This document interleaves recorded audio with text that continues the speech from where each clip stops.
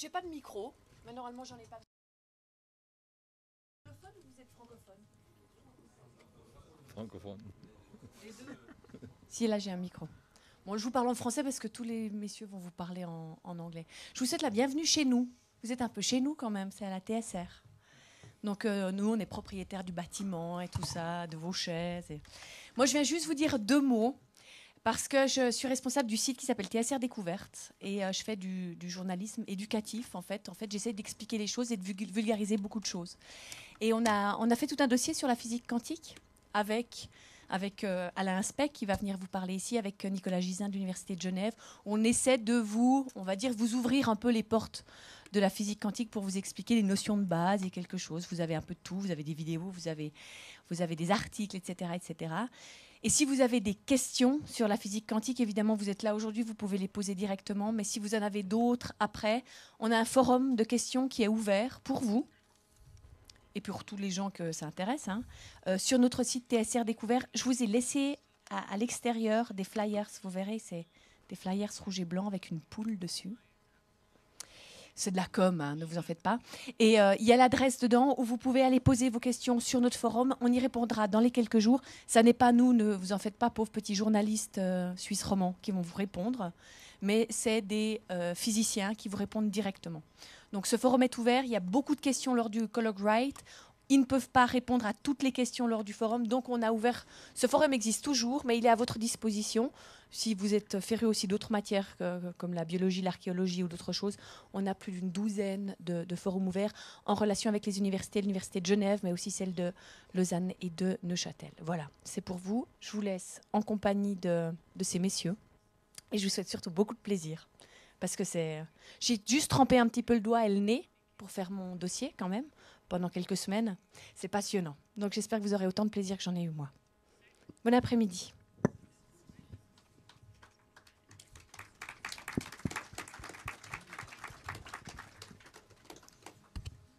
Bonjour, alors moi je vais prendre le relais et donc je vais commencer par me présenter. Je m'appelle Thierry Giamarchi, je suis professeur dans le bâtiment qui est juste à côté à l'Université de Genève, dans ce qu'on appelle le département de physique de la matière condensée et aussi un pôle de recherche national sur les matériaux. Alors ça fait qui s'appelle MANEP, ça fait des noms un peu bizarres.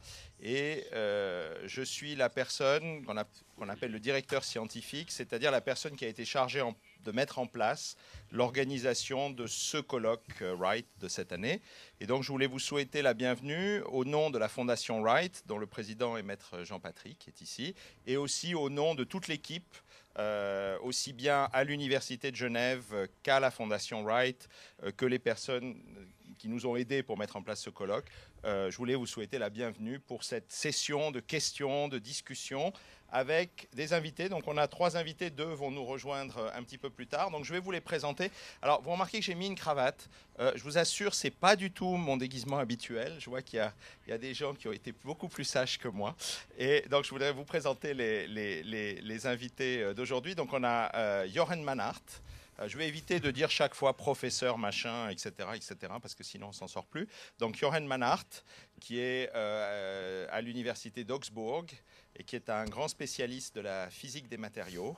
Wolfgang Ketterle, qui est au MIT, au Massachusetts Institute of Technology, et qui est un grand spécialiste de la physique des atomes froids, donc il va parler de ça un petit peu, vous allez sans doute lui poser des questions, qui est prix Nobel de physique en 2001. Et Rainer Blatt, qui est professeur à l'université d'Innsbruck, en Autriche, et qui est spécialiste de ce qu'on appelle les ordinateurs quantiques. Alors moi, je suis juste là pour faire un peu la soudure, et en fait, c'est vous qui allez mener le débat. Moi, je vais m'arrêter de parler assez rapidement, parce que le but du jeu, c'est que vous posiez des questions aux invités, que vous discutiez avec eux, et que le dialogue s'établisse directement.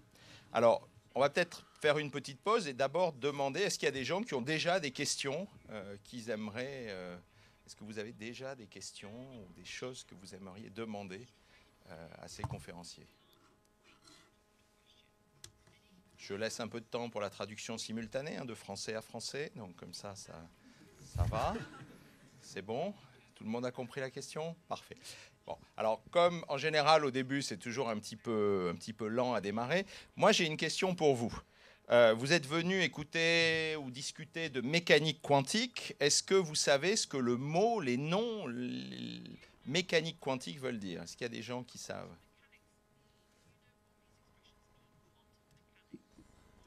Oui? Alors, je ne sais pas, c'est pas à moi peut-être que vous allez poser la question, mais on va se tourner vers les invités. Et donc, voilà, on va démarrer. Donc, est-ce que la mécanique quantique, c'est ce qui a à voir avec le tout petit?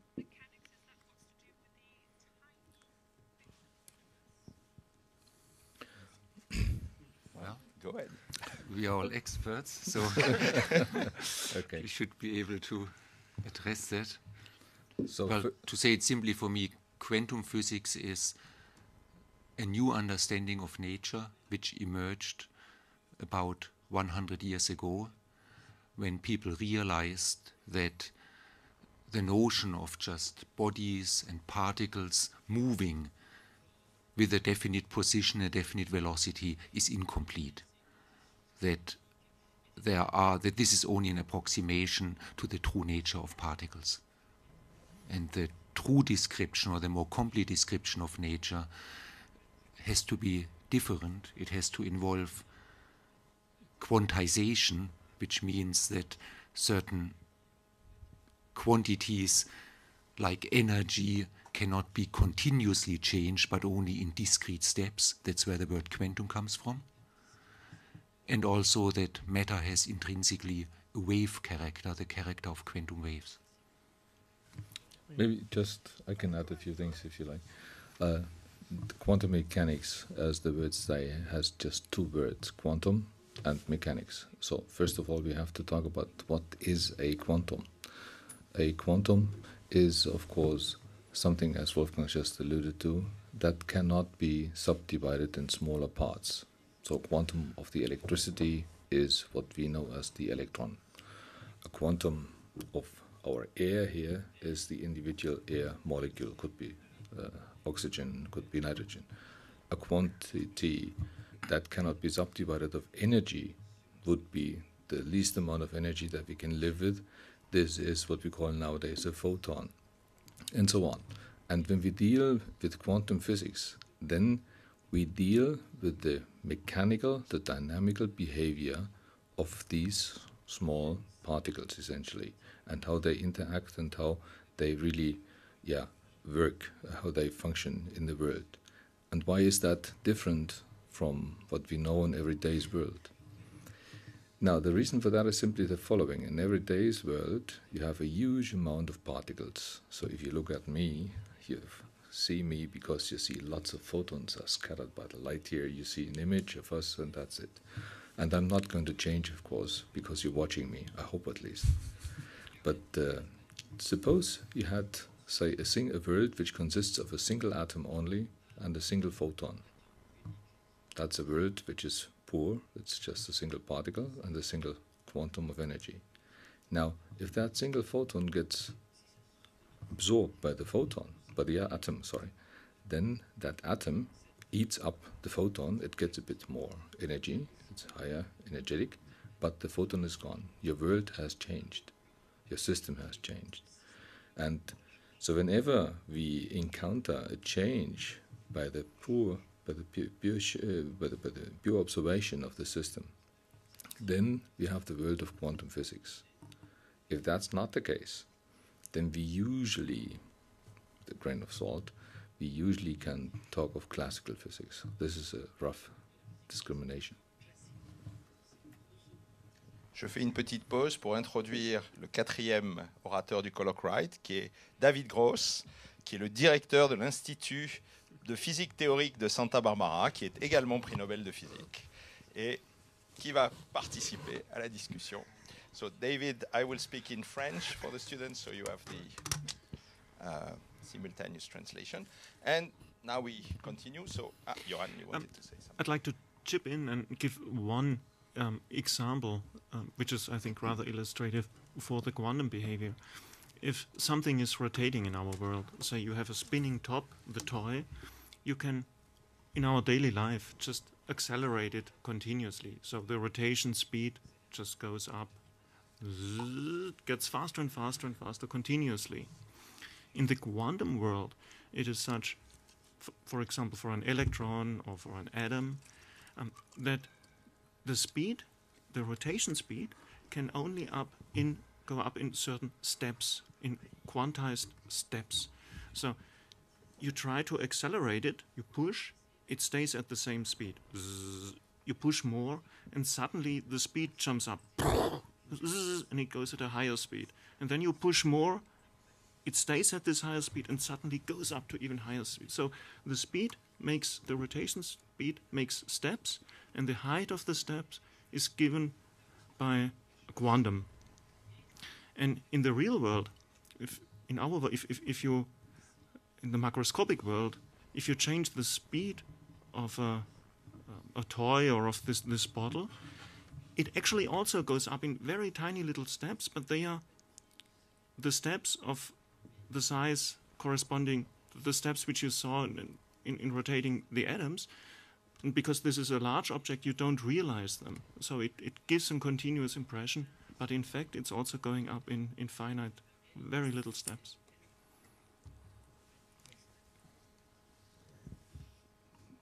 Vous avez compris tout ce qu'il a dit? Ah. On va revenir là-dessus. J'ai juste une remarque, avant qu'on passe à votre question, j'ai juste une remarque pratique au niveau du son, du niveau de son ambiant. Si vous n'utilisez pas les casques de traduction, soyez sûr qu'ils sont coupés, parce que sinon on entend les traducteurs comme ça fait un bruit de fond, et du coup ça génère un peu des interférences. Alors ça, c'est un terme bizarre, on va revenir là-dessus aussi. Vous aviez une question? Allez-y.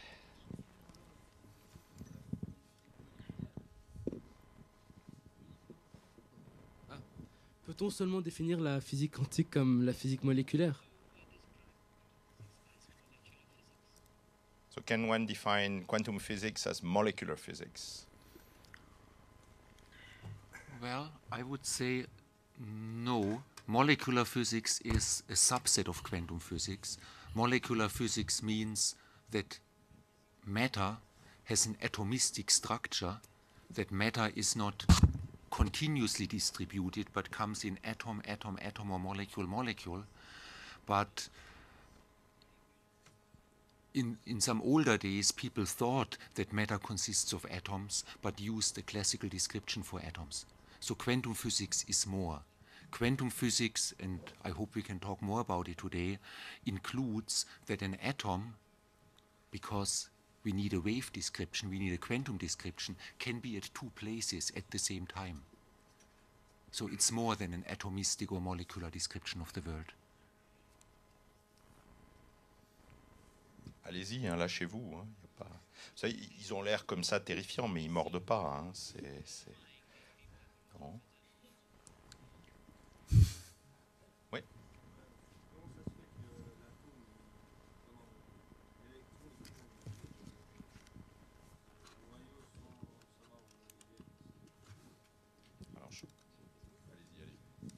Comment ça se fait que l'électron il tourne autour du noyau, mais enfin, sans savoir où il va un peu? C'est un peu indécis sa trajectoire. Comment ça se fait?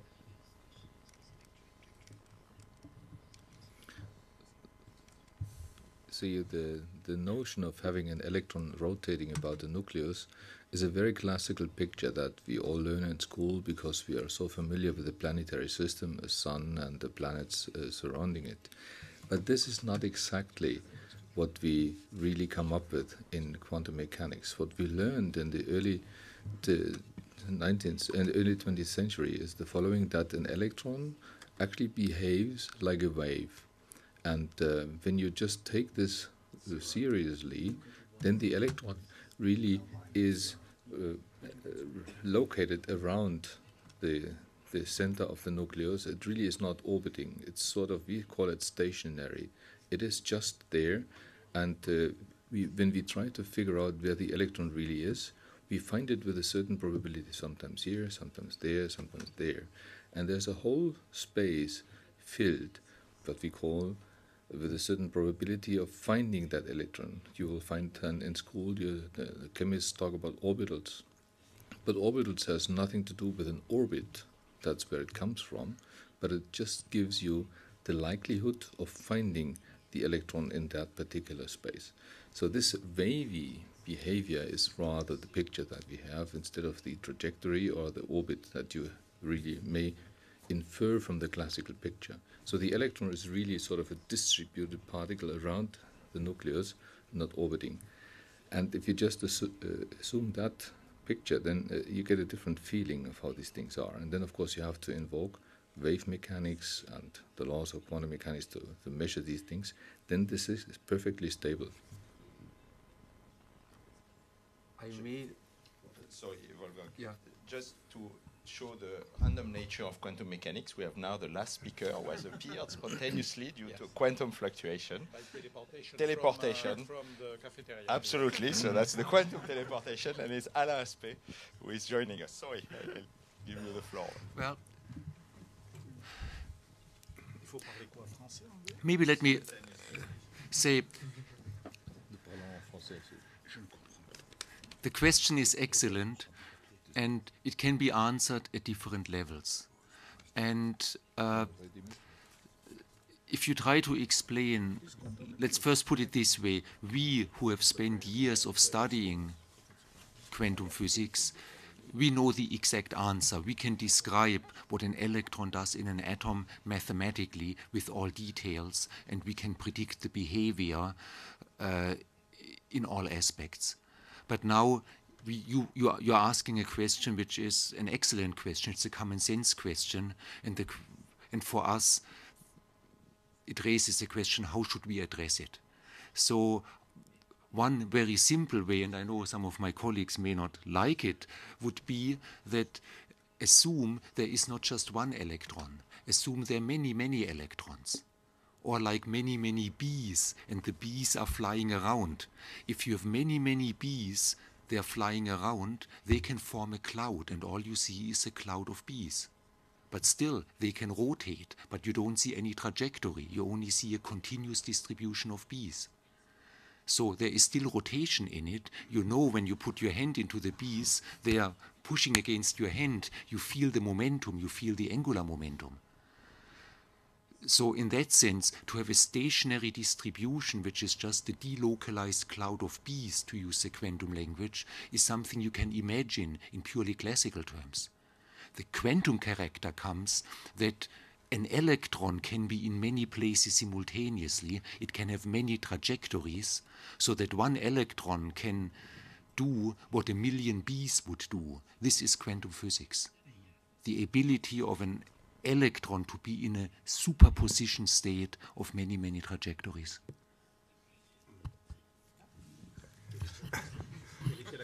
So this is a good place maybe to tell you about the superposition principle. The fact that in quantum mechanics, if we have an allowed state, if we have an allowed state of an electron, simplest example being an electron spinning with its spin axis up, and we have another one spinning with its spin axis down, another allowed state of an electron, we can add those two states and have what we call a superposition, which is also an allowed quantum state of an electron.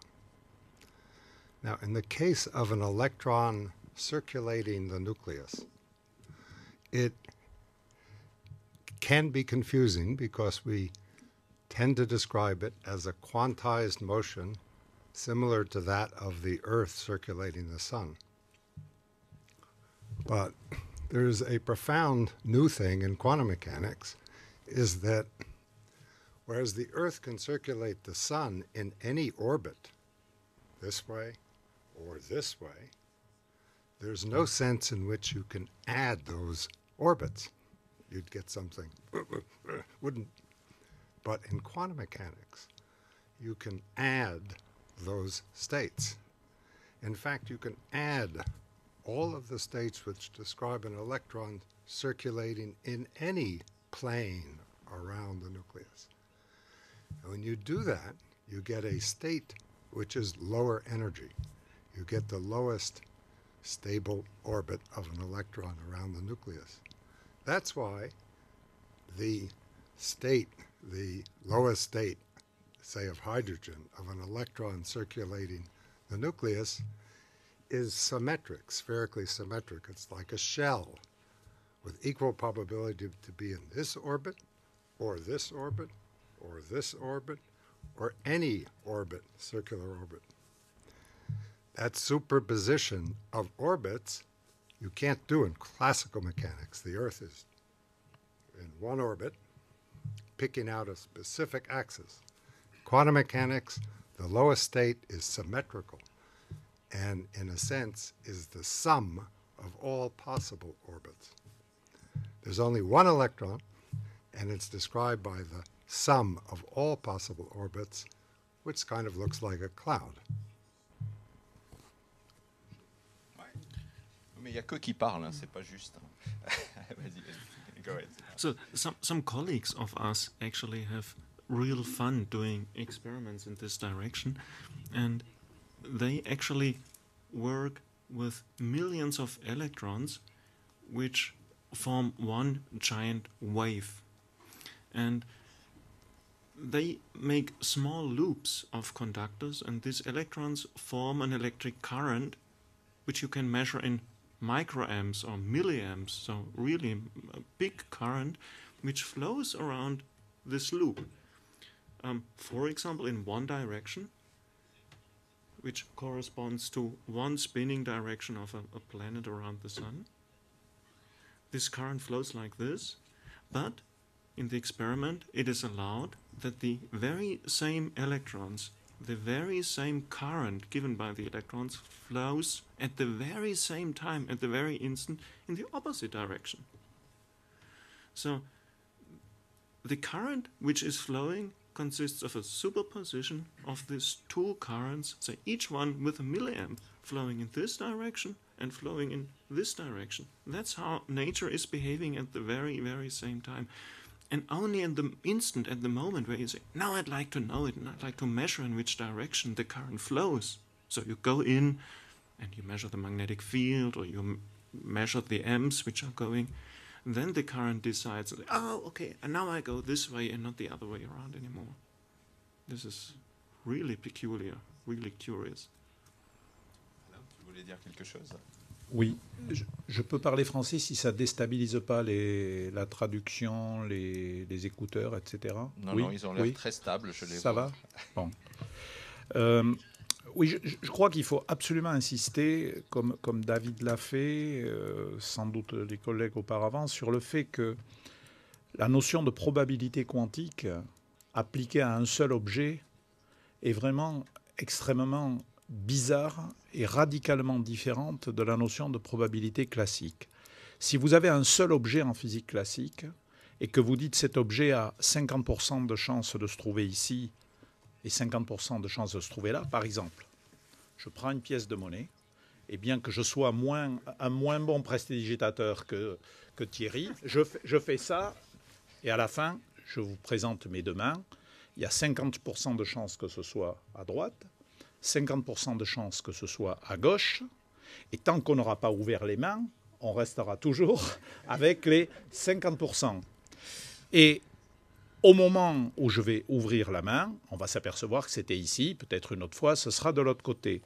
Mais vous n'avez aucun doute sur le fait que même avant que j'ai ouvert la main, en fait, la pièce était d'un côté. D'accord ? Et la notion de probabilité va s'introduire par le fait que si je recommence 100 fois l'expérience, en faisant au hasard entre mes mains, eh bien, dans à peu près 50% des cas, ce sera d'un côté, à peu près 50% des cas, ce sera de l'autre, mais dès l'instant où j'ai fini de secouer, où j'ai fermé mes mains, c'est soit ici, soit là. Alors que les probabilités quantiques, quand vous avez un objet unique et que vous dites il est soit ici, soit là, en réalité, il est à la fois des deux côtés.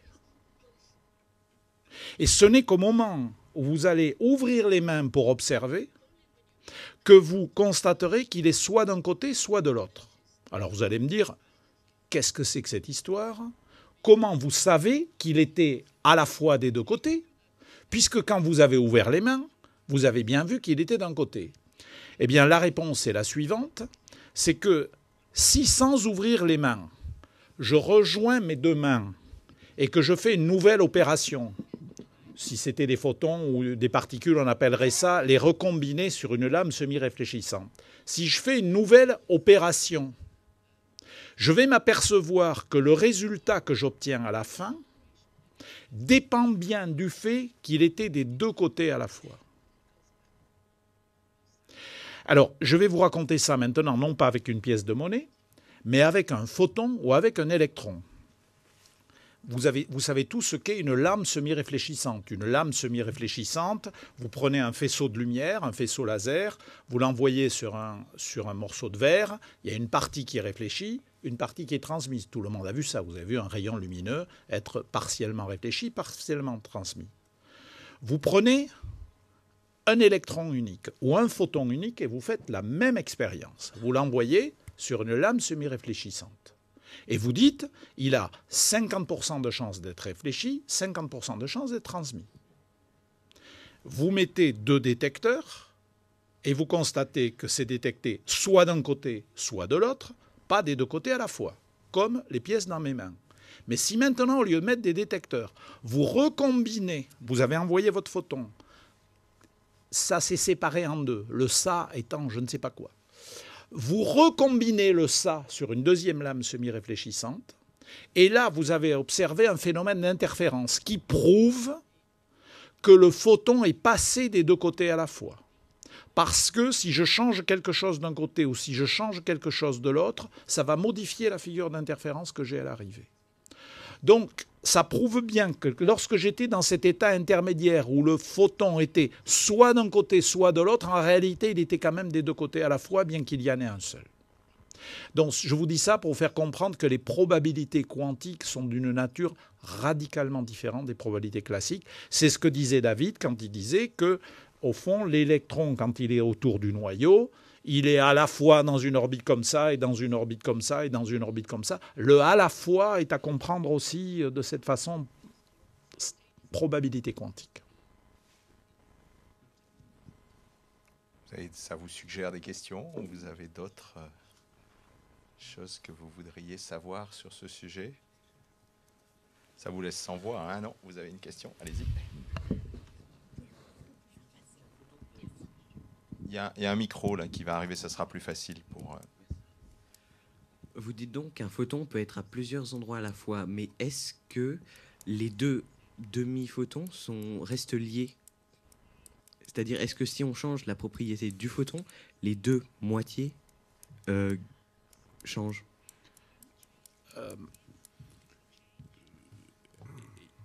Ils ne restent pas liés au sens... Si je fais quelque chose sur ce photon ici, en fait, il ne faut pas parler du photon ici. Ici, on est au cœur de la dualité en deux particules. Au moment où ça a été séparé en deux, il faut penser en termes d'ondes. Vous avez entendu parler de la dualité en deux particules. Donc, la lumière est à la fois une onde et une particule, surtout si je considère un photon unique, de la même façon qu'un électron est à la fois une onde et une particule. Donc, parlons d'un électron. Il a été séparé en deux, donc il faut penser à l'onde qui a été séparée en deux. Si j'agis sur cette onde ici, ça ne fait rien à l'onde qui est de l'autre côté. Et c'est précisément parce que si j'agis d'une certaine façon sur la première onde et si j'agis d'une façon différente sur la seconde onde, que lorsque je vais recombiner les deux ondes, je vais voir qu'il y a un effet de ce que j'ai fait et d'un côté et de l'autre, ce qui prouve bien que c'est passé des deux côtés à la fois. Donc voilà ce que je peux vous répondre. Cela dit, pour que les choses ne soient pas trop simples et pour vous embrouiller un petit peu, il y a quand même un cas où, d'une certaine façon, on peut dire, alors tous mes collègues ne vont pas être d'accord, d'une certaine façon où on peut dire que ce que l'on fait d'un côté affecte ce qui se passe de l'autre, c'est si je mets un détecteur ici et que je détecte que le photon est ici ou que l'électron est ici, alors il est certain qu'un détecteur placé de l'autre côté ne détectera plus rien.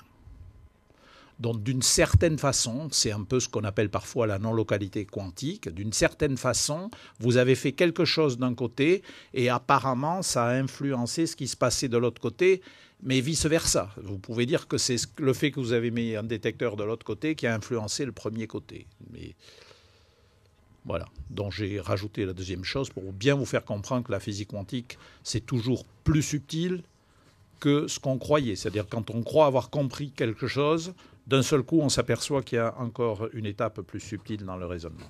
Je crois que David veut rajouter quelque chose. Ou il va être en désaccord avec moi, je suis sûr. C'est la dualité quantique. No, the interesting thing about quantum mechanics is that we all agree, in the sense that if we are given an experiment setup that one of my experimenter friends sets up, we all agree on how to describe it and to calculate and to make predictions. We disagree on how we talk about it. Yes. And I wanted to clear up one thing that might be confusing in Alain's answer to you, which is these waves. You might have the impression that these are like water waves, that you take a moving hunk of water and you split it into two moving hunks of water. And in the same sense, you take an electron or a photon and split it in half, an electron on one side, half on the other side. That's not the case. These are not waves in ordinary space. There's no such thing, in this context at least, of half an electron. Any experiment in which you put a detector on one side or the other, you will detect either no electrons or one electron, no photons or one photon. Quanta, electrons, photons are indivisible. These are waves in a different space, and they describe, if you want, together the state of the system. And the amplitudes of the waves describe or tell you what the probabilities of observing one electron or no electrons on either side are. But in no sense are you really splitting the electron into one little piece of charge which has half a unit of electric charge and half a unit on the other side, or a photon. You are simply constructing a state, a complete state, in which the amplitudes of the waves on either side in a, not in real space, but in different space that describes the nature of nature, tells you what the probabilities are of observing an electron or a photon on either side. Because that whole description is correlated, different parts of it are correlated, what you detect on one side gives you immediately information about the other side, even though it is far enough away that you cannot have gotten that information by the propagation of light. Some people refer to this as non-locality, spooky, weird non-locality of quantum mechanics. That by itself is not spooky. I'll show you a classical case of such spookiness. If I take off one of my socks and give it to Johan, Thank you. and I give the other sock to Thierry, and I tell them, my socks are either red or blue. And they go now to the end of the galaxy. And Thierry opens the box, and he sees that he has a red sock. He immediately knows that the sock in Johan's box is red. Opposite sides of the galaxy. There's no way he could have told him. If he could have told him, then Johan could have made a bet with Wolfgang. I bet you that my sock is red. And he would have made money. But that can't happen. So that kind of correlation exists in classical physics as well. Is it strange? No, because we understand how that happened. There's a very good hidden variable theory that explains that correlation. What is strange about quantum mechanics is that one cannot construct such a hidden variable theory for the kind of correlations that exist in quantum mechanics. Correlations are no big deal, but the nature of the quantum correlations that exist in quantum mechanics cannot be explained by such a hidden variable theory unless you have such propagation of information, which isn't allowed by relativistic theory, which has a finite propagation of information, the speed of light at most. And I'm sure Alain will describe in his lecture, and I won't steal his thunder, the weird correlations that quantum mechanics predicts that can never be explained by such classical correlations like two socks have the same color. Well, I have nothing to add. I fully agree with what you have just said just now. So. Johan, you wanted to add something, maybe? Oh. Yeah, I'm thinking how to put it. So I have a slightly different view, and to me, things are a little bit spooky indeed. There is, to me, in quantum physics, things which are really curious, and also concerning these waves. For example, David Gross mentioned the fact that an electron can rotate at the very same time in this direction and in this direction, this superposition thing. What we can do, for example, and which has been done experimentally, is the following. One fabricates by, say, an atom or a nucleus which decays. That's just possible. Two electrons which just go into different directions in space. So one electron goes in this direction, the other electron goes in this direction. And we know that definitely the rotation direction of both electrons are opposite. That's just, in this case, a law given by nature. Okay? Now, what is happening if you do a standard experiment?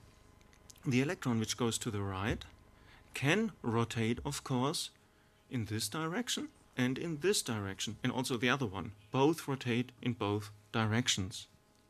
So both are in a superposition of these states, and maybe win a little bit of energy due to that.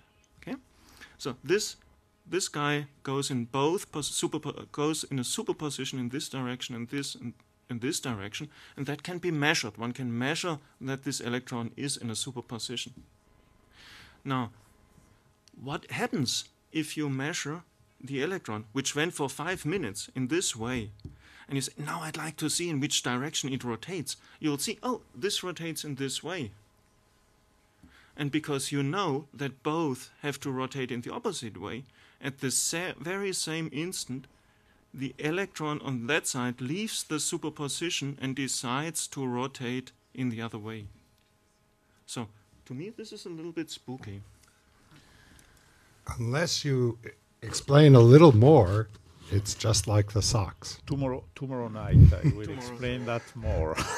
Anna will probably... The socks, before you do the experiment, open up the box, are in either red or blue, and you don't know. When you open up one box, you know what the other one is. And it is.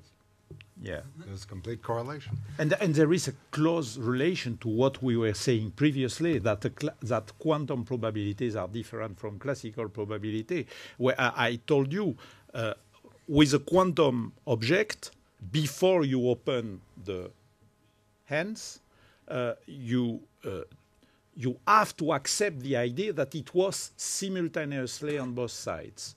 And as you say, before you open the boxes for the socks, before you open the box, you cannot think that they are both red or both green or whatever, your choice, I mean, or blue.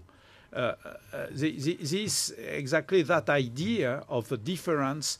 Classical probabilities refer to things that we think are. We don't know what they are, but we think that they are. It's called reality. Quantum mechanically, you cannot say that it is one thing or it is the other one until the moment when you will observe it. Well. Yeah, so I think you will detail it much more in your lecture on Thursday. Yes, sir. So maybe you asked me that, we'll so I will do it. We'll end up this particular topic with Wolfgang wanted to say something. I think he wanted to add something. Well, okay, let me first add something. I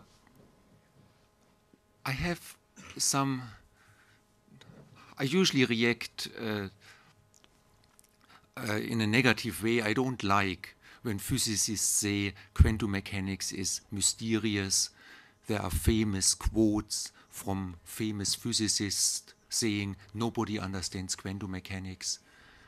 This really sounds unscientific to me, because we all understand it to the extent that we can do years of research in the laboratory and explain everything we see with the formalism of quantum physics.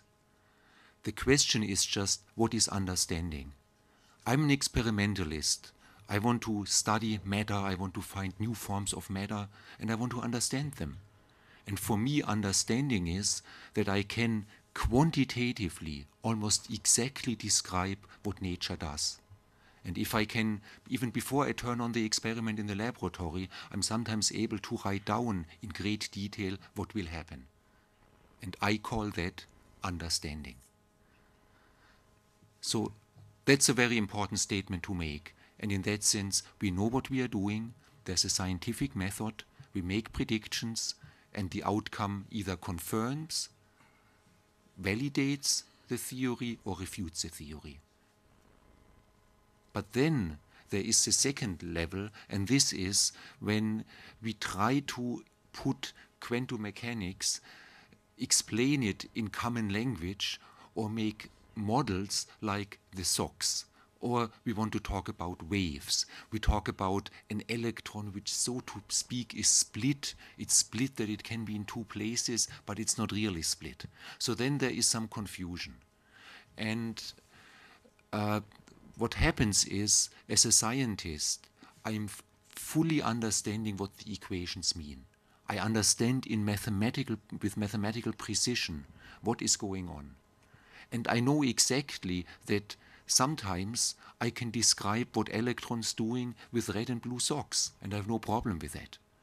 Or another time, I can describe the wave-like propagation of electrons like water waves. Water waves and electron waves often have exactly the same mathematical description. But the moment you change an experiment, the water waves are no longer capturing everything what the electron does. Then we need the SOX. Then we need the electron which is split into two pieces. Also, it's not really split, it's just in two places at the same time. And it can get terribly confusing if you take each of those explanations too literal. The SOX take you to some point, but if you want to be quantitative and make a model that quantum mechanics is just, many colored socks, you get into deep, deep trouble. And that is something we are familiar with as scientists. We know that we can explain something with an analogy, but we also know where the analogy is insufficient. But it is at this point that people, especially lay people, get confused and think it's mysterious. For me, there is no mystery. It's well understood. As you can see, it's, pardon, je reparle en français. Comme vous voyez, c'est un sujet qui n'est pas épuisé. Avant de continuer, parce que Alain et David voulaient rajouter quelque chose, mais moi je voudrais d'abord vous demander à vous, est-ce que vous avez d'autres questions ou est-ce qu'il y a des choses qu'ils ont dites que vous voudriez voir précisées, ou est-ce qu'on les laisse continuer à discuter? Non? Ouais. Alors, Alain d'abord et puis ensuite David. Oui. Il y a vraiment une chose que je voudrais préciser à propos de ce que vient de dire Wolfgang. Vous êtes jeune, vous avez des perspectives qui s'ouvrent devant vous. C'est très important. Ce que je vais dire, c'est très important et je pense que Wolfgang va être d'accord avec moi. Quand Wolfgang dit « je comprends par les équations », je suis d'accord avec lui dans un certain sens. N'en tirez pas la conclusion que nous avons tout compris. Ceci est autre chose. Wolfgang passe son temps à explorer des phénomènes que nous n'avons pas encore découverts ou que nous n'avons pas encore compris. Ce qu'il veut dire par « je comprends », il dit « j'ai les outils qui vont me permettre de comprendre ». Mais la nature est beaucoup plus riche que ce que nous avons déjà exploré. Ne croyez pas que les physiciens ont fait le tour de tous les phénomènes qui existent. Au contraire, chaque fois que nous progressons dans notre compréhension de quelque chose, en général, comme nos idées sont de plus en plus claires, nous arrivons à formuler des questions que nous n'arrivions même pas à formuler auparavant. Donc ne vous trompez pas. Lorsque Wolfgang dit « je comprends avec les équations », et que tous autour de cette table, nous sommes d'accord avec cette affirmation, ça ne veut pas dire que la physique est terminée et qu'on a tout compris. Ça veut dire qu'on est d'accord sur les outils et les méthodes que nous utilisons pour comprendre, mais plus nous avançons, plus nous découvrons que le monde est subtil. Alors il y a un deuxième point sur lequel je veux insister. C'est que si quand même on insiste pour avoir des images, comme dit Wolfgang, et que on constate que parfois, on pense à des ondes, parfois, on pense à des particules, et on se rend bien compte que ces images sont mutuellement incohérentes. Alors du coup, on revient aux équations, et là, avec des équations, tout va bien. Mais quand même, ma pratique, mon expérience, c'est que quand les images deviennent incohérentes, c'est là que ça devient intéressant, c'est là qu'on a les phénomènes quantiques purs. Tant que vous pouvez vous faire une représentation claire et logique des phénomènes, il est probable qu'on n'est pas encore au cœur de la physique quantique. On sera au cœur de la physique quantique quand précisément on va avoir des équations dont la réponse est claire, mais en revanche les images sont bizarres et on est gêné avec les images. Ça, c'est une bonne indication que sûrement on est en train de s'intéresser à un phénomène intéressant. You wanted to add something? Well, I certainly agree with on land that we haven't discovered all the secrets of nature. Okay. And I doubt, however, that they're going to be discovered in the realm that you're working in at low energies. The mysteries of nature that are beyond our theoretical comprehension usually lie at incredibly shorter distances than those that we comprehend, or more intense phenomena that have not yet been explored. And there are many such areas of physics which we suspect our current theoretical framework is inadequate to describe. But quantum mechanics is a very unusual phenomenon in the history of physics. It was 100 years ago an enormous conceptual revolution, even more so than relativity, which was another conceptual revolution, which more or less we are all very comfortable with. And I'm not sure they share your opinion in the room. The twin paradox is really simple to explain. And the reason is that we construct as infants a pretty good picture of the world, which is good enough so that we can walk to the table and pick up a toy. That's an incredible mental effort, and it's a classical picture of the world. And then you go to school and you're taught classical mechanics, and you're taught electricity and magnetism and thermodynamics, and you're taught how to construct a quantitative description of a classical world which agrees with your everyday experience, and you learn to think classically, and you think that you live in classical Newtonian space, and F equals ma really works, and that's it. And that's all wrong. And then you go and you take quantum mechanics and you're told all of that is wrong.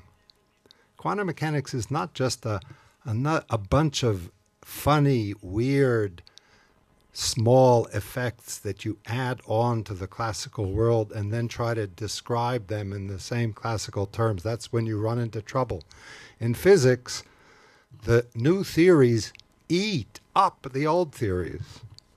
Those theories are gone. They only remain as approximations to the better theory in certain circumstances. The goal of quantum mechanics, so the goal is not to explain quantum effects in terms of classical images or pictures, which we try to do instead of, especially to laymen or to people who don't know how to work in Hilbert space. The scientific goal is to try to explain the classical world in terms of quantum mechanics, which is the true theory. Now, even quantum physicists have problems doing that. We haven't completely done that. We're still working on it. Quantum mechanics is only 100 years old. That's a short time for new, profound concepts. We understand quantum mechanics much better than Heisenberg did, or Dirac did, or the inventors of quantum mechanics did after 100 years. But not well enough to be able to reconstruct our infantile classical world out from quantum mechanics. And if we were able to truly remain in the quantum world, which we believe is the correct description of everything, our classical images being only approximations, including the interpretation, so-called, of quantum mechanics, what it means to perform a measurement, and why probabilities emerge from the formalism, which is only partially understood, then we would not have these problems that we still argue and debate. But even we have all gone through life as infants and as school children, being educated and learning science and learning how to think using wrong classical images. I would love to take an infant and educate from the beginning to construct a quantum vision of the world. But it's hard to find parents willing to do the experiment. Est-ce que vous avez d'autres questions? Oui, allez-y. À gauche, il y en a un devant. Parfait.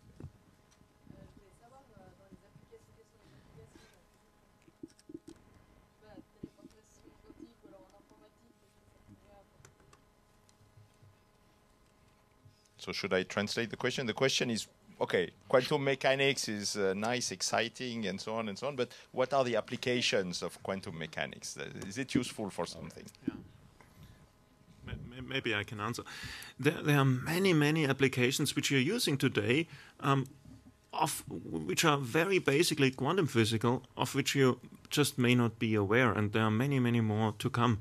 So what is it what you're using today?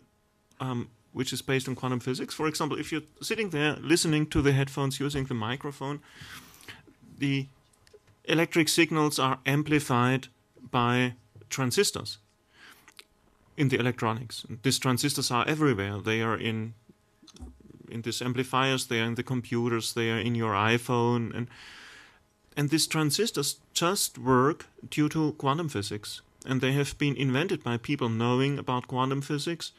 Without quantum physics, this wouldn't work at all. Or another example, the lamp here in the back, which is so beautifully red, these are LEDs, light-emitting diodes, which make a very nice way to create light. It is very energy efficient, and it will be used in the future to replace all these light bulbs to save tremendous amount of energy in order to prevent creation of greenhouse gases and so on. And the way the light is created in these devices, in these diodes, is a pure quantum physical phenomenon. These are electrons traveling in these diodes, and these electrons suddenly, in jumps, lose their energy, some of their energy, and by doing so, during this quantum jump, they create a quantum particle of light, a photon, which then makes the light, which you see. And depending on the amount of energy the electron loses, the light may be red, or may be green, or may be blue. Another example are lasers. Lasers are beautiful quantum physical phenomena. They are pure quantum physics. And lasers are used for so many applications, it's unbelievable. Your CD player wouldn't work. Absolutely, absolutely. Or also many devices in medicine. For example, MRI machine. If you go there and the doctor looks into your body, this is just distilled quantum physics. Without quantum physics, these devices wouldn't work. I tried to figure out actually devices or parts of our economy today which are not based or not using, at least in indirect way, quantum physics. And it's very hard to figure out anything. I think I would bet, I didn't find the number on the web, but that more than 90% of the world economy is... 30%. Let me finish the sentence. That more than 90% of the world economy is either directly based, this is your 32%, or indirectly based on quantum physics. So without quantum physics, we wouldn't have our economy today. And these are things which were invented 100 years ago in a very arcane manner by people who didn't think at all about applications. Oui, je voudrais insister sur un point dans ce que vient de dire Jochen. La mécanique quantique permet de comprendre pratiquement tous les phénomènes que nous avons. Mais il a dit plus que ça. Il y a une différence entre comprendre. Par exemple, la mécanique quantique nous a permis de comprendre pourquoi la matière est stable. Avant l'invention de la mécanique quantique, on ne pouvait pas comprendre que la matière faite de charges positives et négatives qui s'attirent soit stable. Je le redis, des charges positives et négatives qui s'attirent, normalement tout devrait s'effondrer sur soi-même. La matière ne s'effondre pas. Il a fallu la mécanique quantique pour comprendre qu'elle ne s'effondre pas. Mais ça nous a permis de comprendre quelque chose qui existait déjà. La matière stable existait avant qu'on la comprenne. Ce que nous a dit Jochen, c'est autre chose. C'est que les transistors n'existent pas naturellement dans la nature. Il a fallu que les meilleurs physiciens des années 1940, essayant de comprendre la façon dont le courant électrique se déplace dans certains matériaux qu'on appelle, enfin se propage dans certains matériaux qu'on appelle les semi-conducteurs, c'était les meilleurs physiciens du monde qui, essayant d'appliquer ces concepts quantiques à la compréhension de ça, soudainement se sont dit « mais si je prends du silicium très pur, que j'ajoute un peu d'impureté, que j'en prends un autre morceau, j'ajoute une autre impureté, peut-être que je vais avoir un nouveau système qui va être un transistor ». Et le transistor et les microprocesseurs et les mémoires que vous avez dans tous vos appareils électroniques n'ont pas été inventés par un bricoleur de génie dans son garage en prenant des objets qui existaient déjà.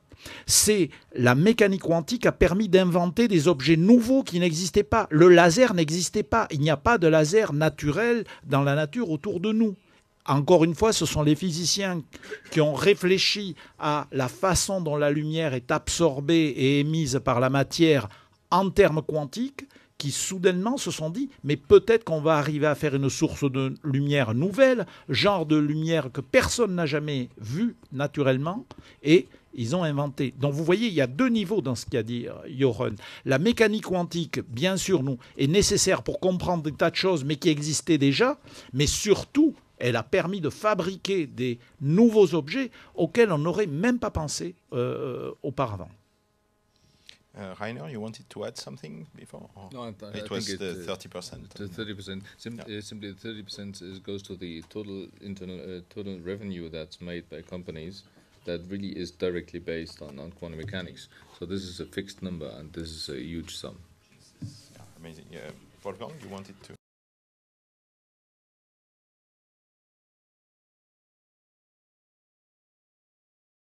Say that a large proportion of modern materials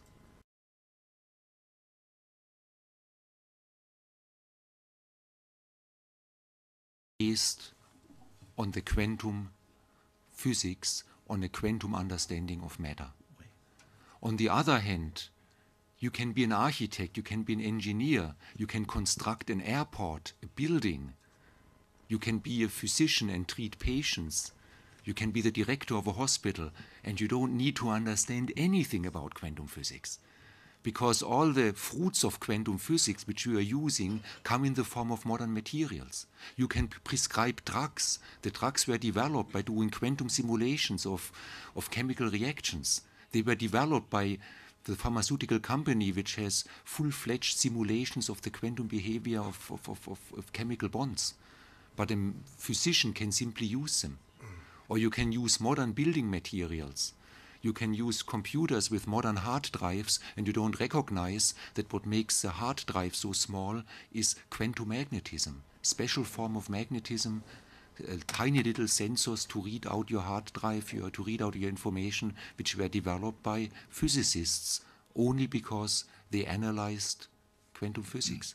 So we have this amazing separation between quantum physics is everywhere, but we don't see that as long as we take the materials for granted.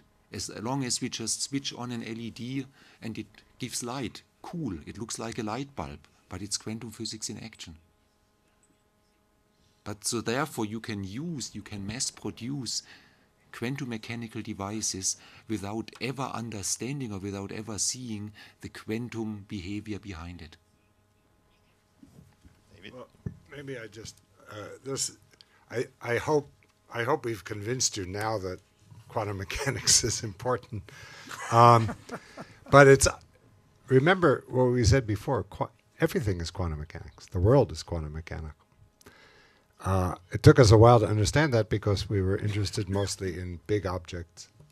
But when you get to the atomic level, of which all matter is made, microscopic matter is made, it's governed by quantum mechanics, and that's when we had to realize that the world is quantum mechanical. So the fruit is understanding. Now, understanding is always good, and one of its uses, aside from just enjoying the understanding of the world, is to invent new things. And many of these things were described, the laser and the chips, and that required understanding how atoms work. But if you think about it, we're just at the beginning. And if today's economy is dominated by the inventions that are made possible, the world works at the atomic level, that the inventions of tomorrow, many of which we cannot imagine, are going to be also totally dominated by that. And we're just beginning to use that knowledge and the control it gives us at the level of atoms to understand chemistry, to understand biochemistry, to understand the structure of ordinary materials, and to make new materials, to control and direct new chemical reactions and create new chemicals, new molecules, to control the biological world at the scale of individual molecules. The potential is enormous, and it's not as if there's anything else. That is the world. And the more we understand about it, the more we can control it, and the more we can make marvelous new inventions. You wanted Like to add? what you're saying. On the globe, on the planet, we have big problems coming up. Energy, clean water, global warming, you name it, all these problems. Resources, do we have enough of the metals, of the elements around, rare earths, whatever. And these problems are the big problems for the future. And some of these problems may be solved by political means and whatever, but there will be also, of course, an important part coming from technology, from science and technology. And I bet that most of the solutions science can bring to help resolve these problems actually will be based on quantum physics and on the understanding of quantum physics. The question. So, just wondering, do you guys think that classical physics is no longer useful to be taught in classrooms to young students? Because, I don't know, it sort of seems like that, and I have the feeling that we'd lose quite a few interested physics students. Well, classical physics is a very good approximation. We understand how that approximation arises. It's very interesting to start with the true description of the world, which is quantum mechanical, and then derive the classical mechanics as a very good approximation for you, for example. You're big. Your de Broglie wavelength is very small. You are very, very classical. And therefore, classical physics is extraordinarily useful as a good approximation to quantum physics. Just as non-relativistic physics is a very, very good approximation for slow-moving objects at low energies, although the true world is relativistic. These approximations are very important. For example, we describe fluids as continuous objects of mass and velocity and pressure, and but they're actually made of atoms. It's not important to describe how water flows in a channel to use the atomic description of water. It's quite a good approximation to approximate it by a continuous fluid.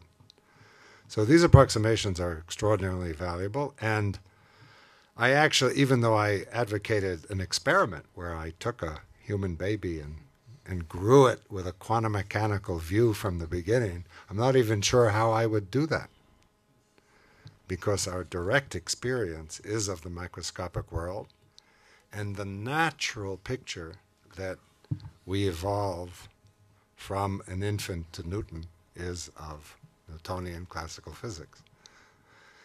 And it would be very hard to educate a human mind in a purely quantum fashion. I think, in fact, my experiment, which has never been performed, wouldn't work. And the reason I believe this is that I have some friends who are famous mathematicians. So they are mathematicians. And when they try to study physics, they don't start as we do when we teach physics at the bottom and then go up according to the historical route, each time saying the previous description we told you was incomplete or false. Now you've got to learn quantum mechanics. So they start at the top, not with string theory, and try to learn physics at the very top with quantum field theory, and then maybe understand the lower levels. And they end up knowing the equations, and they end up knowing the formalism pretty well, but they lose the intuition. What's so important in physics is not just the equations, but something we call intuition, which we can't really define. Yes. And it is based, I think, on the fact that we learn physics by touching and feeling and doing experiments. And that's very hard to do as a 6-month-old baby in the quantum world. Wolfgang, you wanted to add something, and then Heiner. Yeah, I would say very strongly I think it is impossible to teach and understand quantum physics without first learning classical physics. Because all the concepts of a mathematical theory, mathematical description, physical laws, concepts like momentum, angular momentum, if I would teach that in a quantum mechanical way, I don't think any of my students would understand it. You have, let me give you another example. When you want to understand electromagnetic waves, we first teach mechanical waves, we teach water waves, that people understand what wave-like motion is.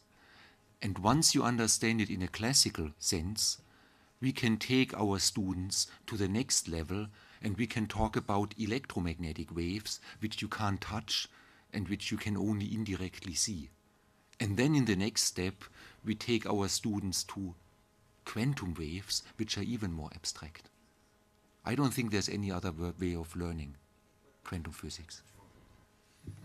Yeah, I could not agree more with what David and Wolfgang just said. But we also have to be aware of the fact that we have now new machines. When you look at the world in a different way these days, look at that. You look with a microscope, see the microscopic world. We as physicists have a different kind of microscope. We see the quantum world. We see that there is a quantized world there. Of course, this is not available to most of you, but you got raised in the classical picture, which is fine. But we should not forget about these tools. And the more tools we have, and this is why we are here, we want to convey to you the idea, look at this, with our tools that we have. There's wonderful machines available with which we get a new window to see the world with our different eyes. And then, of course, we have to accept, as David said, the world is quantum. Whatever we do, we cannot deny it. And so we better look at these things with those eyes and accept it, and then, of course, form a different worldview. You wanted to add something? Yeah, you know, this has happened before in the history of physics. But one of the great conceptual revolutions of the 19th century was the notion of a field that transmitted force over distances. So you shake an electron here, and it causes a disturbance in the electromagnetic field, which then pulls on a positron here. And that was invented by Faraday, a great experimentalist who discovered the laws of electricity and magnetism, and Maxwell, who formulated a mathematical theory. But Maxwell was uncomfortable. All 19th century physicists were uncomfortable with this notion of electric and magnetic fields that just lived somewhere in space. They tried desperately for years to construct a mechanical model of the field. It was vibrations in something they called the ether. And they actually tried, the English physicists especially, tried much more mechanical with levers and mechanical descriptions of the field, the concept of a field. And probably if you had asked a bunch of mathematical physicists at the time who believed in fields, could you educate someone to believe in a field without this mechanical? They would have said impossible. And so we're in a similar situation. The notion, I truly believe that our understanding of quantum mechanics is still in its adolescence, and that if you take a course in quantum mechanics, you will learn quantum mechanics better than we did when we took a course. And our students, our grand students, will understand quantum mechanics better than we do. And maybe in 100, 200 years, people will begin to think quantum mechanically at a very early age, using perhaps some of the new tools that visualization give us. I think the example that David gives of Maxwell and Faraday having a mechanical model actually bring... je vais le dire en français. Comme ça, il faut donner du travail au traducteur. pour qu'ils gagnent leur vie. You didn't notice, but they stopped translating in protest. No, I'm joking. Oui, ce modèle mécanique que Faraday et Maxwell essayaient de développer au XIXe siècle, quand ils commençaient à connaître les équations, dans un certain sens, ça nous ramène à la discussion que nous avions il y a une demi-heure ou une heure, à propos du fait que nous sommes d'accord sur les équations de la physique quantique, mais quand on va commencer à avoir des images, on va être en désaccord. Moi, par exemple, j'ai tendance à bien aimer la non-localité en connaissant toutes les limites de la notion de... Mais j'ai tendance à bien l'aimer.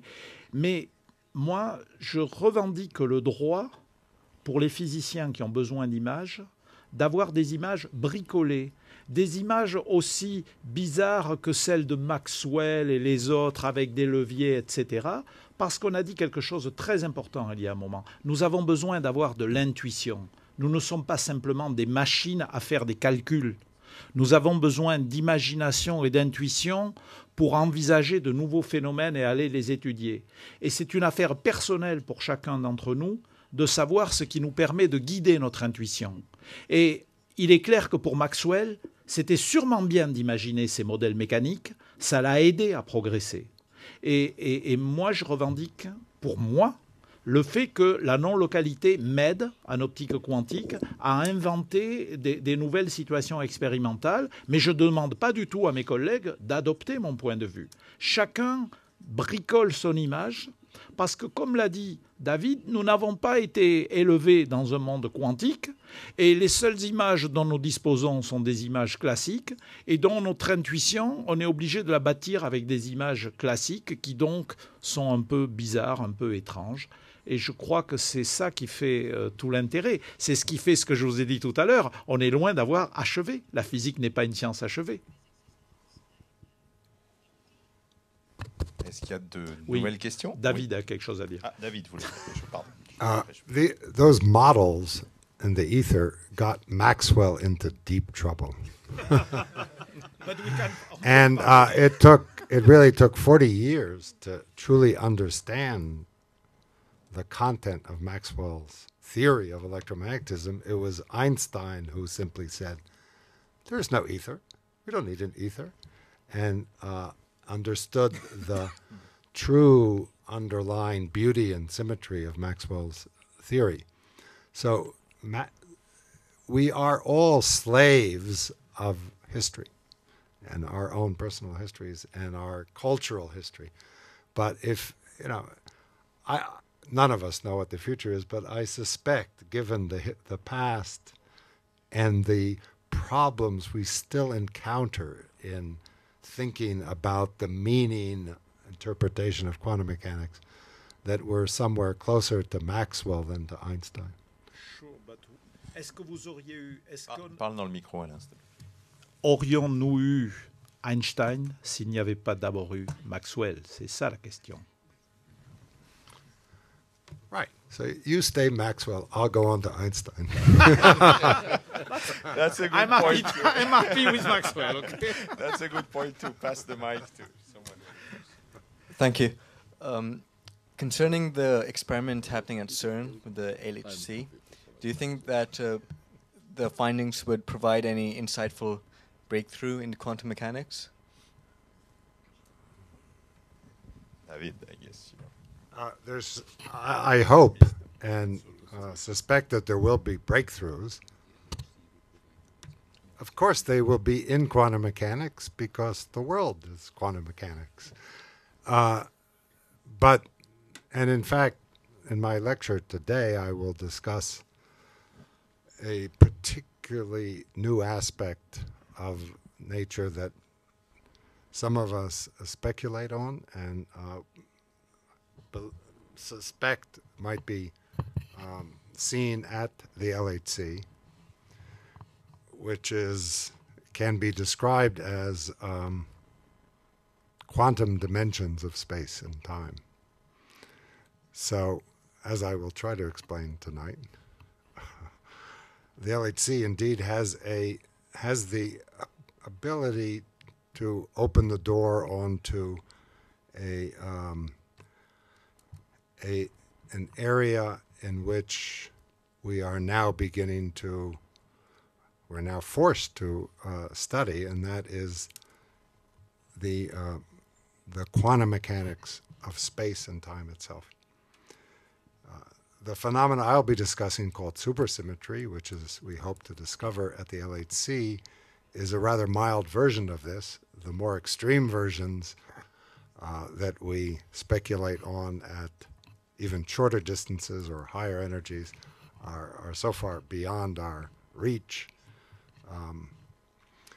But this one aspect of perhaps new dimensions of space, new symmetries of this new space, which are these new dimensions being quantum mechanical in a sense, is one of the primary goals of the LHC, is to see whether this possibility is or is not there. Of course, there are many other things the LHC will be doing, but that perhaps is the primary hope of a good portion of the speculative community. Theorists, in other words. Il y a une question tout au fond, là. Speaking about classical physics and quantum physics, how is string theory an attempt to connect or unify both of them? It's not an attempt. The world is quantum mechanical. We learned that 100 years ago.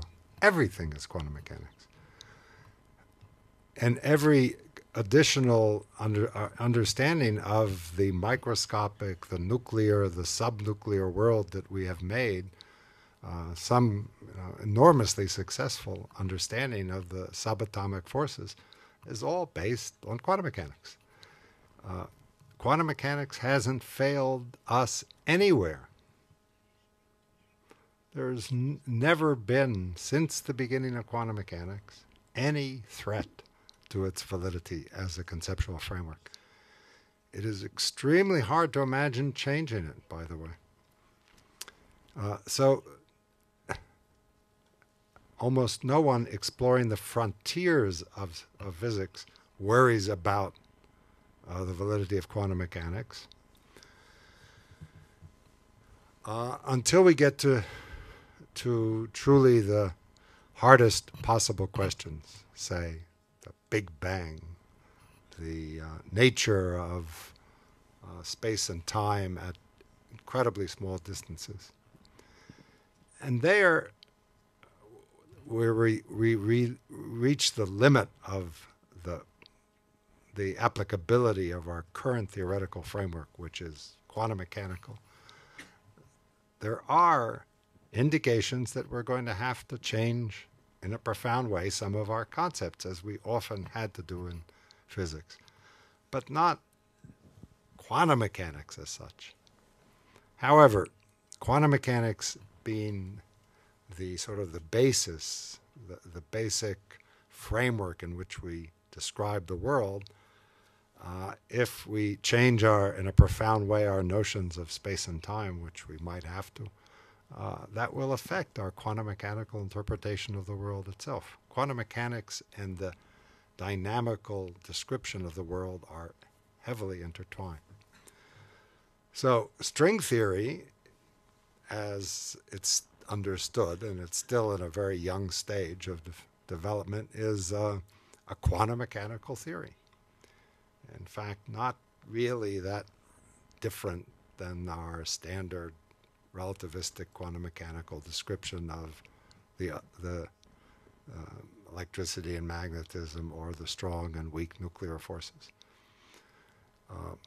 It has different aspects, and we've learned more about the framework of relativistic quantum mechanical theories, including gravity, but it's solidly quantum mechanical, and within that framework, there's been no hint of the need to change any of the basic postulates of quantum mechanics.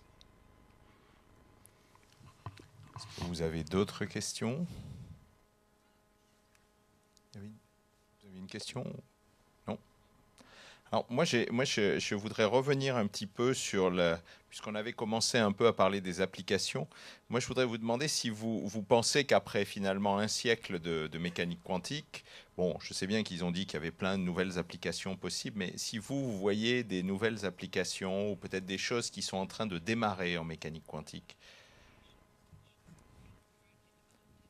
Non? Alors on va leur poser la question. Et si vous aviez à donner des très récentes applications de la mécanique quantique, ou peut-être des applications futures, mais qui sont juste à la frontière en ce moment, qui n'ont pas été exploitées depuis, on va dire, 50 ans ou 60 ans, comme le transistor, est-ce que vous donneriez quelque chose? Qu'est-ce que vous donneriez comme application possible, on va dire dans 10 ans, dans 15 ans, quelque chose comme ça? Parce que dans 200 ans, c'est facile, personne ne peut vous contredire.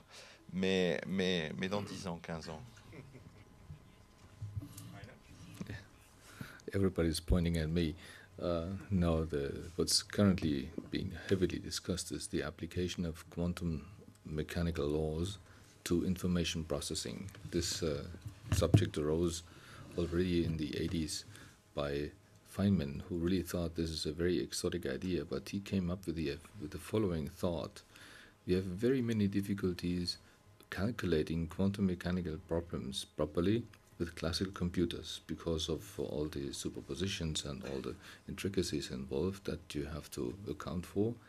It is very often hard to cast a problem that is written in quantum mechanical terms for a classical computer. And what he said is instead, why not simply use a quantum mechanical system that has all the laws built in essentially and sort of make these calculations? There's different ways in an analogous way, but also he thought about doing this already in a fairly digital way, as we used to have computers these days. And that was an exotic idea until about in the mid-90s, a few people came up with ideas. Why would that actually be useful? Could it be useful beyond simply speeding up some exotic physics calculations? And so there's a hype that started in 1995 when Peter Shaw from AT&T came up with an idea how to factorize large numbers. Why is this important? It is important because currently all cryptography problems are based on the impossibility to factorize a large number in a certain amount of time. So quantum computation started in 1995, information processing. Around the same time, actually earlier, based on things Alain did and Nicolas Gézin did here in Geneva, the quantum mechanical applications in optics allowed to do quantum cryptography. So these are, of course, then advances that have been made over the last 20 years. You can actually buy a machine doing that using quantum cryptography. So this is already applied. This is not borderline anymore.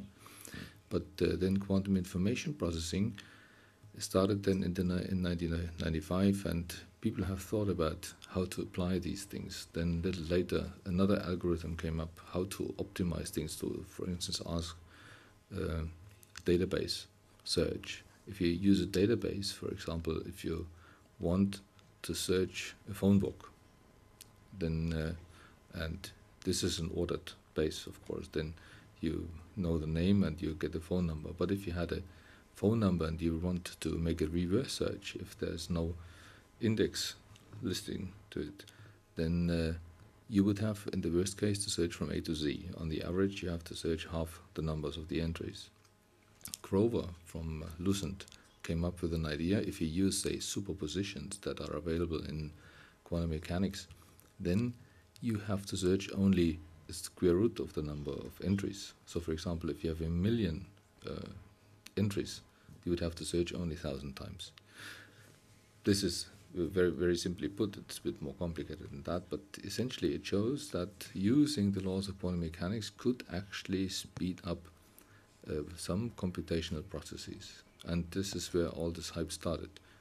Currently, there is a big search how to scale these things up, how to make computers with that. There's applications possible not This is then the vision in maybe 30, 40, 50 years. But also, in order to convey now quantum information in form of quantum cryptography, for instance, when you just want to communicate from one bank to another bank, say a code, because you really don't want to exhibit what's transferred there, then you could use quantum cryptography lines, but then you would have to repeat that. Over the optical fibers that we use nowadays, quantum information could be transmitted, say, over, say, easily 50 kilometers. Stretching it would be 100 kilometers, but then you would have to amplify it. But as you may have heard now, these are superpositions, and if you amplify it, this really means you have to copy it. Copying it really has to measure things, and then you have to transmit it again. But this is precisely not possible, because in quantum information, once you copy, you measure, and measuring then of course destroys that information. So you have to come up with a protocol that really transmits that information in different terms. This is a so-called teleportation protocol that we heard about, which is used in various groups right now. And these little repeaters that you build then are called now quantum repeaters. These are also on the horizon. So this is a future technology that we will have very soon. This is something that comes out of the current research. And then there is more to it. If you use the strange laws of quantum mechanics, so these correlations that we talked about before, you can make, for example, measurements, quantum metrology. You can measure time more precise, more faster. You can measure length more precisely. You can make more sensitive measurements, forces, and things like that. There's a number of applications beyond the pure computational speed up that you get, because the laws of quantum mechanics allow you to speed things up and to measure things more precisely. And there's lots more to come. One other example is the following. At present, and also I think in the next 10 years or so, we'll be developing and advancing quite a bit in fabricating machines that allow to build material by manipulating individual atoms, so that we take all atoms we'd like to have and put them together like building blocks, like Lego, and build something out of it consisting of 1,000 or 100,000 of atoms or even more. So precisely controlled, that we can say we'd like to have this type of atom at this place and this type of atom at this place. And you can imagine one can build there really funny, outrageous things. In particular, if one takes advantage, exploits that nature is quantum mechanical, is quantum physical, so that one, in these machines, in this little parts that one builds up, one actually uses this intriguing effects of quantum physics. And at the same time, as we learn how to build it, and we are doing it in part already now, it becomes possible to solve the equations, to do the calculations, how such parts that are built will actually behave, how their electronic properties, how their optical properties, how their mechanical properties will be. It is very well possible to calculate today with very high precision how an atom or how few atoms behave together, but if it's many of them and if they interact in complex manners, it's just a challenge to the computer power to do it. But one is learning how to improve the computers and the software to do it. So I think in 20 years we will have a situation where one actually can predict on the computer, hey, one can make a new fantastic molecule that may help in medicine as a pharmaceutical, as a medicine, to cure some disease, and then one can actually build it just by assembling the atoms. Or one can conceive a new electronic device which has fantastic properties as a detector for something, for example, and then build this device like building it up with Lego blocks by manipulating and assembling individual atoms. So I'm sure that this is something that will come in the next 10 to 20 years. Je pense qu'il y avait une question tout au fond, oui.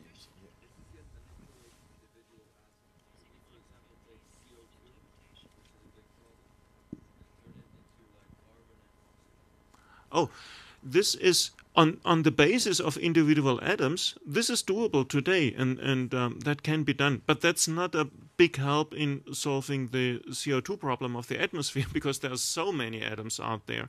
So to get the CO2 out of the atmosphere, one needs a large-scale process which is very cheap. And to approach this problem on the level of individual atoms would be, I think, an unsuccessful approach. One needs to go to the remove thousands of tons of CO2, millions of tons from the atmosphere. So that'll be a different approach, but which again will rely on quantum physical aspects, of course. Yeah. Cette question sur le CO2 me donne l'occasion de dire que ces problèmes d'environnement, de gaz à effet de serre, il faut en parler en utilisant toute la connaissance de la science. Parce que la question que vous posez, de savoir est-ce qu'on peut décomposer la molécule de CO2 en ayant l'oxygène d'un côté et le carbone de l'autre, il ne faut pas oublier les lois de base de la thermodynamique, les lois de conservation d'énergie. Pour faire ça, même si vous avez un processus efficace pour le faire, il faut fournir de l'énergie pour séparer le carbone de l'oxygène. Parce que, pourquoi a-t-on du CO2? C'est parce qu'on a fait brûler du charbon pour fabriquer de l'énergie, pour avoir de l'électricité. Mais l'opération inverse va demander de l'énergie. Donc, le point que sur lequel je veux insister ici, c'est qu'il faut apprendre la physique parce que on ne peut pas juste régler les problèmes d'environnement par des incantations. Il faut connaître les lois de base. Il n'y a rien à faire. Si vous voulez décomposer le CO2 en carbone et oxygène, il faudra de l'énergie. Cette énergie, vous allez la fabriquer comment ? Donc, vous avez simplement repoussé le problème d'un cran. Donc, je vous encourage tous, même si vous ne faites pas de la physique quantique, au moins apprenez quelques lois de base de la physique, comme par exemple la conservation de l'énergie. Ça me met en rage chaque fois que dans les journaux, je vois des gens qui proposent des solutions qui clairement violent la loi de conservation de l'énergie. Celle-là, je vous assure, on n'a pas encore trouvé de physiciens qui connaissent de méthodes pour violer la loi de la conservation de l'énergie. Donc, résoudre les problèmes, il faut les faire en respectant les faits connus. Ça n'a rien à voir avec la physique quantique, ce que je viens de dire. Mais... Est-ce que vous avez d'autres questions? Ah, il y a une question tout à droite.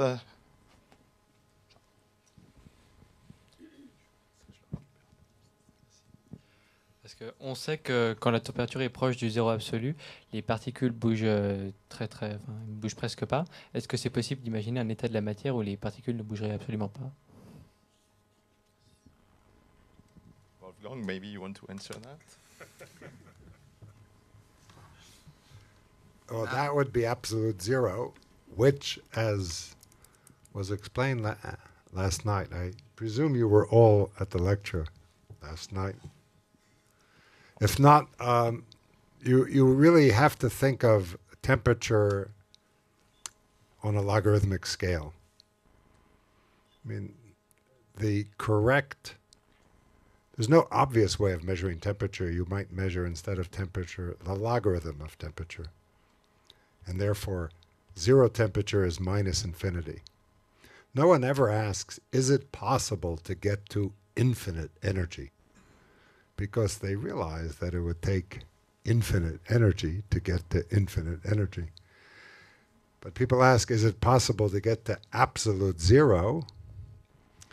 Even though we understand physically that it would take an infinite amount of time to cool to absolute zero, to a state in which all the particles were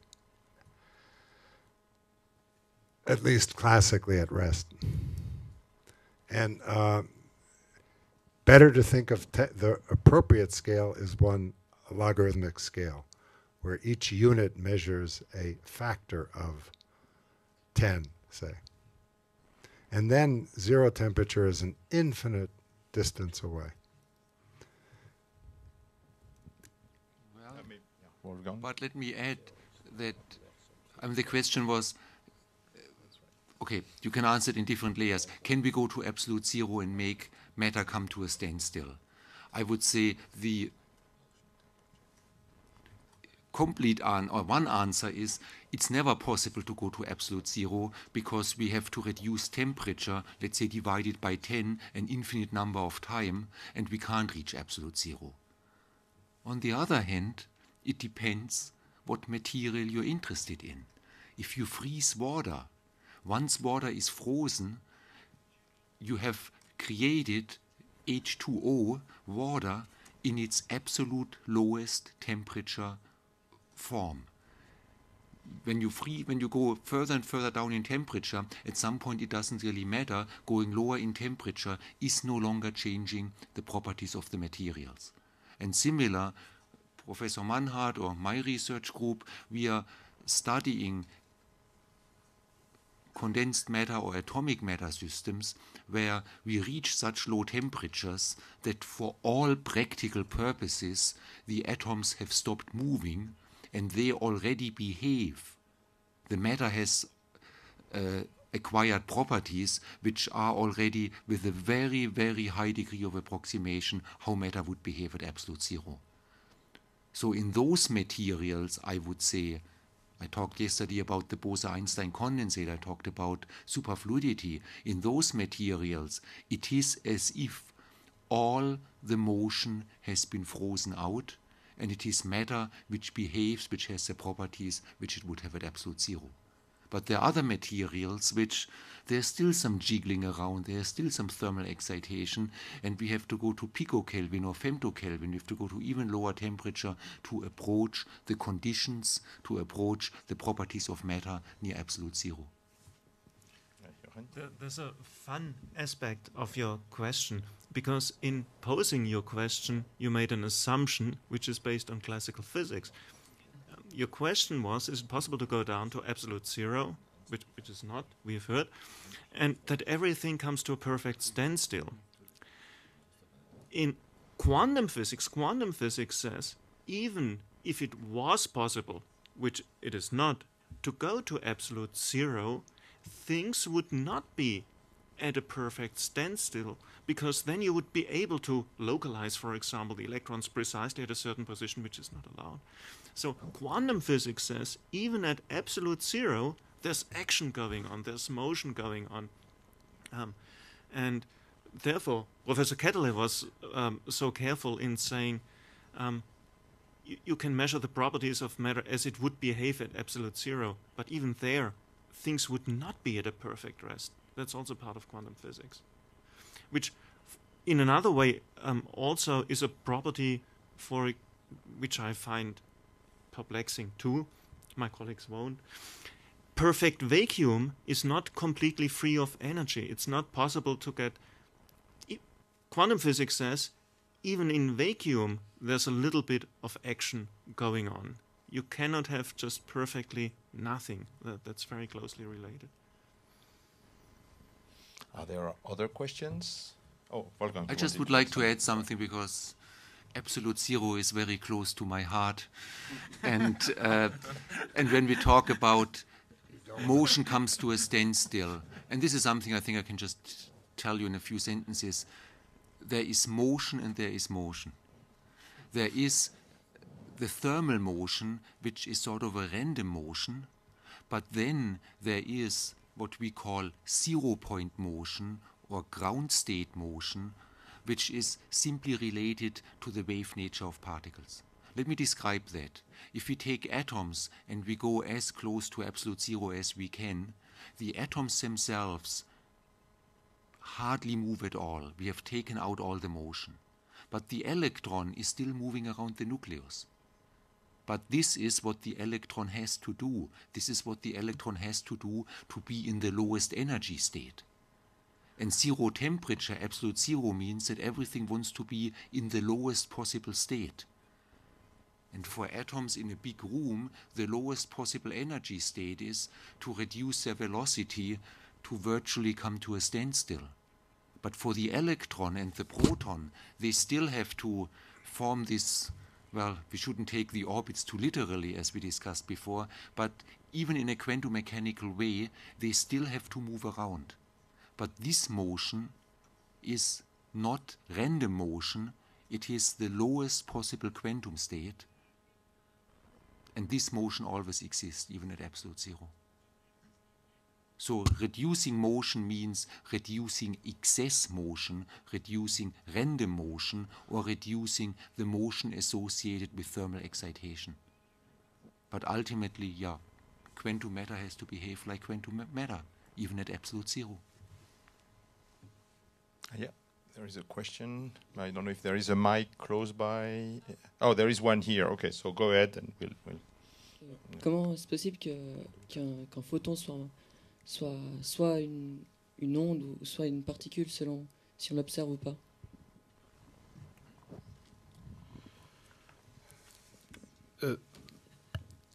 L'idée que c'est soit un photon, soit une particule, suivant qu'on observe ou pas, encore une fois, comme chaque fois qu'on essaye d'utiliser des mots classiques ou des images classiques pour décrire une propriété quantique, on risque une incompréhension. Pendant longtemps, un certain nombre des gens qui réfléchissaient au fondement de la mécanique quantique ont utilisé des mots comme cela, c'est-à-dire des mots du genre finalement c'est l'appareil de mesure qui détermine le comportement. Et c'est vrai dans un certain nombre de cas, mais en fait la physique quantique est encore plus subtile que ça. Et on connaît un certain nombre de cas où on ne peut pas dire que c'est l'appareil de mesure qui fait que parfois ça va ressembler à une onde ou parfois ça va ressembler à une particule. Et donc je vous mets en garde contre ce genre de questions. D'abord, je ne peux pas y répondre. Et je pense qu'il y a 50 ans, ou peut-être plus, 80 ans, quand les gens parlaient du microscope de Heisenberg, par exemple, qui est quelque chose dont on parlait au début de la physique quantique, on avait cette idée qui aujourd'hui apparaît un peu naïve, que effectivement l'appareil de mesure va perturber l'objet quantique, et en perturbant l'objet quantique, il va le forcer à se comporter soit comme une onde, soit comme une particule. Aujourd'hui, on sait que les choses sont plus subtiles que ça et qu'il y a un certain nombre de cas où il n'y a aucune perturbation objective de l'objet. Et pourtant, on est obligé d'accepter qu'il se comporte soit comme une onde, soit comme une particule, alors qu'on n'a rien fait de particulier pour le perturber. Donc, voilà, ça fait partie de la difficulté des choses. Encore une fois, on bute sur le fait que chaque fois qu'on veut utiliser des images classiques ou des mots classiques, c'est bien jusqu'à un certain point, mais il faut savoir qu'il ne faut pas le prendre.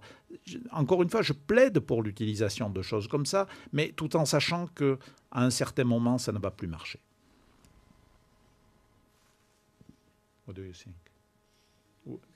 Would you agree with that? That a Heisenberg microscope is not the end of the explanation, right? It's not a mechanical perturbance of the... Yeah, I would say what we have learned is that being a wave and being a particle is much, much deeper in the nature of all objects. It's not that it comes when we measure it. Yes. It's there all the time. Yes. The dual nature is really how we should imagine nature to be.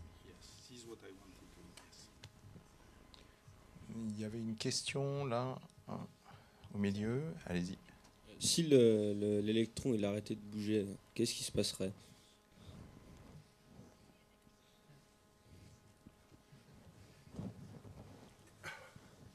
If the electron stopped moving, what would happen? It can't. It can't stop moving. It's the destiny of the electron to move. Because it's a wave, it's a quantum mechanical wave. And in a wave there is no standstill. Or to say it differently, you think when you are tired, you want to rest, you don't want to move anymore. But the electron, which is moving around in a quantum mechanical way, moving around the nucleus, the proton in the hydrogen atom, it would take extra energy, it would take an extra effort to move more slowly. Because a wave which moves more slowly is a wave which has a longer wavelength. And if you want to give the electron a longer wavelength and allow the electron to move more slowly, a longer wavelength means it is on average further away from the proton, from the positive charge, and that costs energy. So this is how quantum mechanics work. Motion is the least effort for the electron. It's the lowest energy form, and therefore it never stops moving. Jochen and then Rainer. So Jochen, maybe. This perfectly agreeing with the statements of Professor Ketterle. What can be done, of course, is to remove an electron away from the nucleus, so that you have what we call a free electron, an electron that is just moving in space, and it doesn't feel the presence of any nuclei around. And this electron can at least be in principle, and with this problem of almost be stopped. So in a sense you can have a free electron, so lying on the table in front of you, but not around the nucleus. There it has to be moving. I just wanted to carry this on a little further. Let's take our single electron right here. This is it. And catch it. And we catch it right here in a cage. We call this a trap. This is possible with magnetic fields or electrical fields or whatever. So let's suppose I can do this. Then you would say, from your point of view, my electron is not moving at all. No, but I have to make a measurement to see whether that's really true or not. What does it mean? I have to precisely determine where is the electron at a particular moment. That's not an easy task, but let's assume we can do that to a certain degree, and then we'll find out that when we make these measurements repeatedly, that we'll find it with a certain uncertainty, that's certain at a certain position right here, and then it's within a certain likelihood, a certain probability in an area. Again, we find our concept of probability even in the localization of the electron. And the sharper we try to determine where it is localized, the more it's moving, and vice versa. That's what the Heisenberg, essentially, the Heisenberg uncertainty relationship tells us. So even if we catch it, we get an uncertainty in the position, and thus we get an uncertainty in its residual motion. It's sort of uncertain in the position where it is. This is the intrinsic behavior of a wave. And this wave-like behavior, that leads to that fact that we interpret as the residual motion to which we can localize it. So David, you wanted to add something? Or? No, it has been said. So Alain? Peut-être que ces questions, savoir si on peut immobiliser un électron, des choses comme ça, reviennent aux questions qui étaient évoquées il y a un petit moment de qu'est-ce que ça veut dire refroidir de façon ultime jusqu'au zéro absolu. Et peut-être qu'on peut donner un éclairage un petit peu différent qui a déjà été suggéré par quelques réponses. Et d'abord considérer un seul objet, et ensuite nous prendrons un ensemble d'objets, ce qui va nous augmenter la subtilité. Si j'ai un seul objet, la vraie question qui se pose, c'est est-ce que j'ai réussi à le mettre dans l'état d'énergie le plus bas possible? Et ça, nous savons le faire. C'est-à-dire que, comme Rainer a dit, si j'attrape l'électron dans un piège, les états d'énergie possibles pour l'électron dans un piège sont quantifiés. On a un premier état, un deuxième état, un troisième état. Si on arrive à le mettre dans l'état le plus bas d'énergie, eh bien, en quelque sorte, on a extrait de lui toute l'énergie possible et on ne peut pas en extraire davantage. Et c'est l'état de repos le plus parfait auquel on puisse penser en physique quantique. Et pourtant, à cause de ce qu'on a dit sur les lois de la physique quantique, il a quand même une certaine vitesse résiduelle. En quelque sorte, il est en train de rebondir sur les parois du piège. Mais comme c'est l'état le plus bas possible, c'est en quelque sorte la température la plus basse. Ça, c'est quand j'ai un objet. Maintenant, quand j'ai beaucoup d'objets, il y a une autre notion, je vais employer un mot, ça s'appelle l'entropie, qui est en quelque sorte l'idée de désordre. C'est-à-dire, j'ai un grand nombre d'objets, et l'idée de désordre, c'est que tous ces objets ne sont pas décrits exactement de la même façon.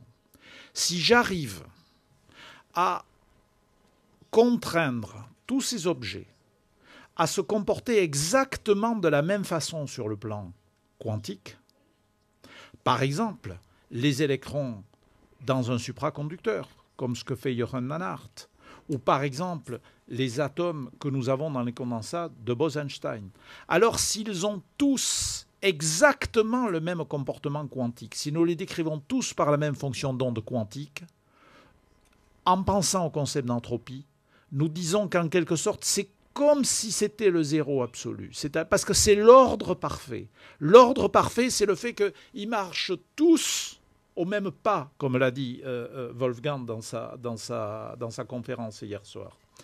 Donc, ces affaires de zéro absolu, de température, etc., comme vous le voyez, ça demande un petit peu de raffinement dans la description. Et je pense que c'est important de comprendre que les notions ne sont pas du tout les mêmes suivant qu'on pense à une seule particule ou qu'on pense à un grand ensemble. Merci. Juste très bref parce qu'on va devoir... Just to briefly amplify on what Alain said and clear up one confusion. Temperature is a statistical notion. Yes. You cannot define the temperature of a single electron. No such thing. It only applies to a system of many components, and precisely only when they're in effect in almost infinite number of components. However, temperature is also a measure of individual, in a simple gas, just a measure of kinetic energy, of the motion, the average motion of the molecules or atoms.